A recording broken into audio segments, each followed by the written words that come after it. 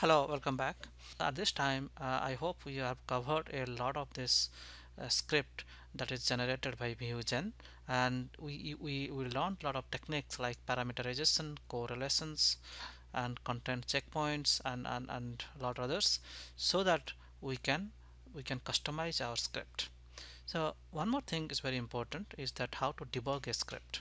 So for debugging, I think mostly we are using so far something LR output message. And also notice that sometime we want to see during this, while we are developing the script, we also like to know what kind of log files, now what kind of logs are coming.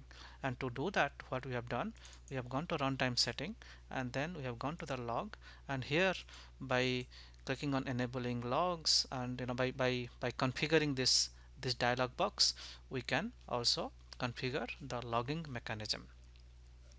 So notice that the moment I set the runtime setting, that runtime setting is effective for all the script.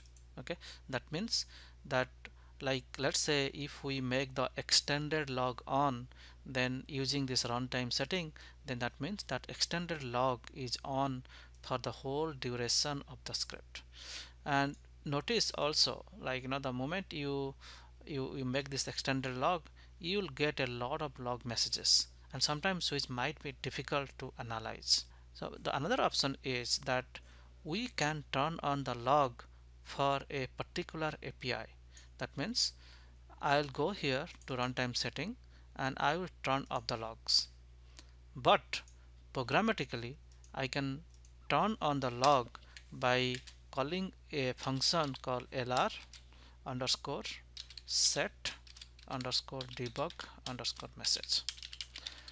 I don't remember much about this function, so therefore what I'm going to do, I'm going to go to the help. To access the help, you should push F1 button. Okay, so it is going to give me detail about lr set debug message, and here it's going to give me two arguments. So one argument is message label. Message label means whenever we are logging, whenever we are going to runtime setting, we have different levels of logging. One is send message only when error occurs, and second is always send message. In always send message, we have standard log, and also we have extended log, and inside extended log we have parameter substitution, data return, and advanced stress, and so on.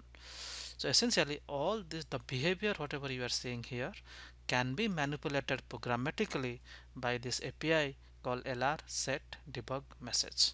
And if you put lr set debug message and give two flags, the first flag is the message label, and the message label can be found here. The message label in the C programming language is like, if you give this one, that means you are disabling the log. Okay, and if you are putting this one, that means you are giving the standard log. Okay, and if you are giving this one, that means extended log. Let's copy this thing, and then okay, so let's copy that thing and put it here. So essentially this is the first flag, and then what we are doing, we are putting into the extended log, and the next parameter here was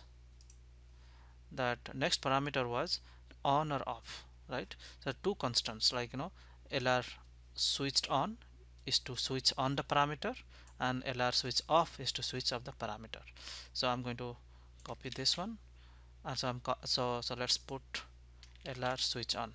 So by doing this, what we have done here, that we have turned on the debug message for this script, and then just after the call is done, okay, I'm going to call again lr set debug message, and then here what I'm going to do, I'm going to turn off the log. What is the function to turn the message log to disable? So this is the constant to disable, so this is the flag to disable the message. So let's go to our action and then disable log, and then again you just make it turned on, lr switch on. So that means here I'm going to disable the message. So if I do this and let's run this thing, what I'm going to do, I'm going to get only the message, only the debug message for this API. Alright, and also notice that whenever you are going for extended log, okay, then you also have three more parameters, which is there are three more configurations. Either you have to parameter substitute, data returned by server, or advanced test. Similarly, if you go to the function reference, and in the function reference you have, if you want to get result data, then what you have to do, you have to get first this flag, then you have to OR, okay, then you have to OR with lr message class result data. So that means if you're intended to figure out result data, then this is the one that you're going to give.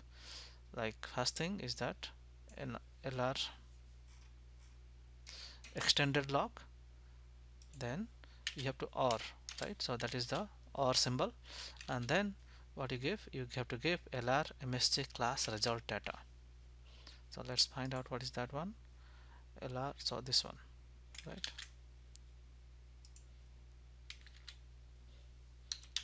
Okay, so this way you have OR two flags. Okay, so by doing this thing, this is equivalent to your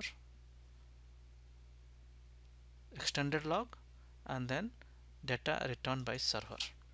If you want to simulate parameter by substitution, then if you go to the function libraries, so if you go to function reference, you will see parameter substitution is done by lr message underscore class underscore parameter, and this thing would be ORed with this flag. Okay, so this is how you can selectively put debug for the APIs, and this is very useful when you have a lengthy script where the whatever you don't want to really go through the messages here in the log file. Instead, you can just set the logs for those specific APIs, and notice that the moment you set the logs, virtual user generator is going to have more work to do to log those log files and all those things. So therefore, in the production, in the benchmark scenario, ensure that you do not have any of this kind of scenario, any of these kind of statements. Notice that the runtime, that whatever you write here, these statements take precedence over the runtime settings. So that means even if you in the runtime setting you disable logging, however, if you have this kind of statement, then that will also going to enable the logging. So this is only for the this is very useful in the script development, and ensure that you do not have any logging going on when you are running the benchmark. Second thing, you can have a toggle switch point. Like, so click on this, you can have a breakpoint. So you can have breakpoint in the script, so that you can debug by stepping over and waiting, and by stepping over the script. Okay, so what I did now, I created a toggle breakpoint, and then I say run. Then let's run, and now the execution control is waiting on this thing, and you can do something like this. You can basically go through that. So basically, you can go you can step by clicking on run step by step or F10. So this is how you are going to debug. Notice that in the line number 11, because we are putting all this debug messages and all those things, we got the complete log file from the server. Okay, so this is how using this kind of lr set debug messages you can do error handling. So you can so by using this lr set debug message, you can debug your script. Thank you.